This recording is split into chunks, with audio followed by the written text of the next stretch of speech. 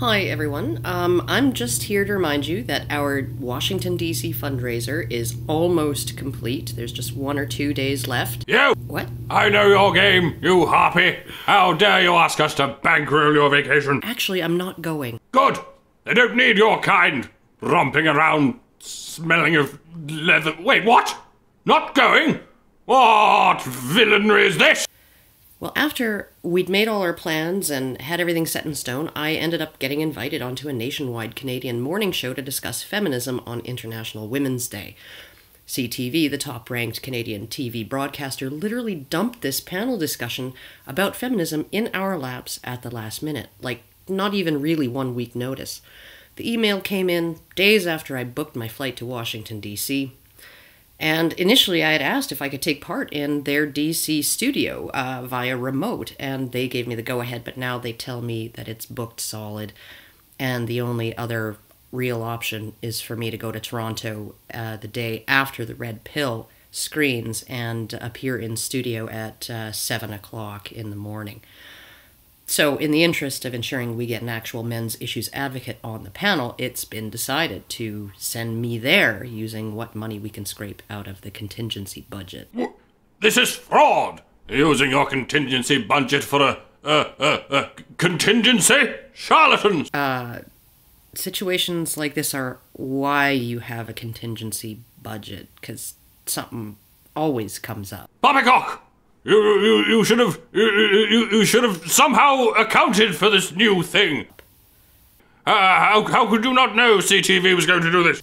It happened 2 days after we started the fundraiser. If we hadn't left the fundraiser this late, we probably wouldn't even have the flexibility to change some of our plans to accommodate. Stop trying to hypnotize me with your sensible answers. You take money to do things you shouldn't be doing. That's what matters here. And now you've managed to double down on your diabolical doings of things. You're taking money to do the thing you shouldn't be doing, and now you're doing 2 of them! 2 unspeakable depravities for the price of 1! I won't stand for it. This is an outrage. It's more than an outrage. It's an inrage. It's an out and inrage. Anyway, everybody cringed when CBC's The National invited 2 feminists and a conservative commentator on to discuss men's rights groups. We were all appalled by the fact that the conservative, while he was supporting our right to speak, had pretty much zero clue as to what we stand for and had no idea how to counter accusations against us of things like transphobia and misogyny from those feminists. He did really well for someone who doesn't know crap about us, but the fact remains, he didn't know crap about us. I don't want to see that happen again, and since CTV mysteriously no longer has space in its Washington, D.C. studio, that means I'm going to Toronto. Alison will still be attending the Red Pill premiere in Washington, D.C. and cover any goings-on during International Women's Day. We've scored some interviews with Paul Elam, Tom Golden, Harry Crouch, and some other people involved in the coalition for the proposal for a White House Council on Boys and Men. Now, if you don't know who these men are, they're pillars of the men's rights community, giants. Paul's responsible for breaking the media blockade on men's issues with his controversial fuck-their-shit-up style. Harry's been a workhorse for decades. His organization, the National Coalition for Men, faces down legislation that discriminates against men, and he's actually sponsored and written bills that have been voted on in legislatures across the U.S. Tom, who's been a guest on Honey Badger Radio multiple times, is a noted author and serves on the Maryland Commission for Men's Health. We only have the afternoon prior to the showing with these luminaries, so it's critical that we maximize our time, not to mention getting the story of the coalition for the proposed White House Council out to everybody. So Alison is still going to be going to conduct those interviews and make sure to bring you the scoop on the coalition, what they stand for, and what they've been through, why they think the Red Pill is critical and timely in its release, and all of these were primary reasons for us going in the first place. And the story of the coalition and their brush with fate is indeed a story for the ages, involving a Boy Scout and a Boy Scout official standing with the proposal in their hands outside the door of the Oval Office when someone in the Obama administration, back in 2009, kindly scratched it off the agenda and said, well, it just isn't the right time for this. And then the proposal was never to be viewed by anyone, at the White House ever again.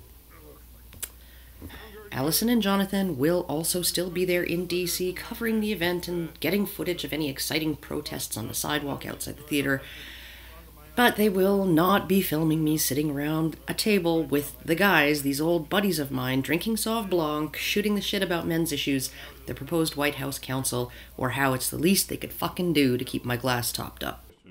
It is with sincere regret, therefore, that I am announcing that we have decided to split the team, and I will not be in DC with Alison and Jonathan to be plied with free alcohol by three men I adore and would love to hang out with again. I will not be there to watch the entire US economy grind to a halt because for one day women abstained from buying consumer products for political reasons. I will not be able to one-up Steven Crowder by getting amusing footage of protesting women who have absolutely no idea what they're angry about.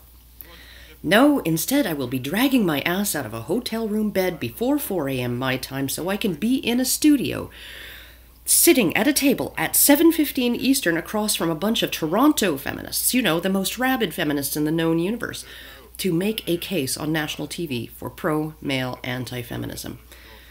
Who knows? Maybe I'll be able to provoke a reaction like this. I'm so confused because I don't see why I'm not. Or this. Crime because of two states of mind. You're a rape apologist? You're saying rape is okay? No. Or maybe this.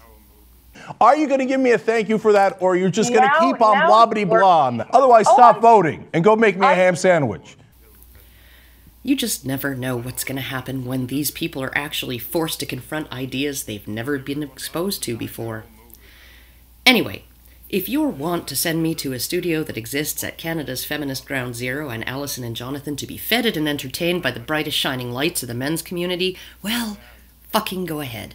I don't fucking care. Because you know what? Fuck you, Alison. I hope you and Paul enjoy your sushi now that I'm not going to be there to veto your disgusting dietary preferences. Raw fish. Ugh. Tom and Harry, you have fun without me. Don't worry about me. I'm fine. I'll be doing actual work. You guys just fucking have your fun, have your laughs while I sit in an empty hotel room drinking wine I had to pay for myself. Because you know why? Because the greater motherfucking good, that's why. So I hope you're fucking satisfied. That's why Aunt Petunia had a mollusk stuck up her bum. Wait, what? What were you saying? That I'm not overjoyed that Alison talked me into this. What? We're doing that?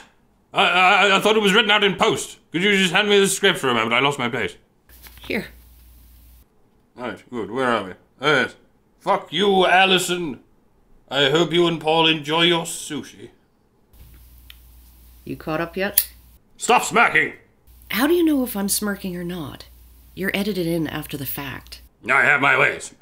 Now don't give me any of your head shrink hypnotism, harlot. I know what you're trying to do. You're trying to drain these poor saps of their hard-earned milk money by playing the victim of your own whorish accomplice. What? I'm not taken in by this fake anger routine. I know the two of you are in some unholy allegiance, working for the dark forces, scarlet women of the seven-necked beast of the apocalypse is what. Further, I have a concern with Alison's budgeting. She's the pinhead of you two, correct? Pinhead? You mean she makes the arrangements most of the time? Yeah, generally. Yeah, she does. Do you see this? Do you see this line item? Why do you need to stay in these expensive places? Well, I guess I'll take a stab at explaining her logic because she needs to be in walking distance of the venue so she can conduct the interviews.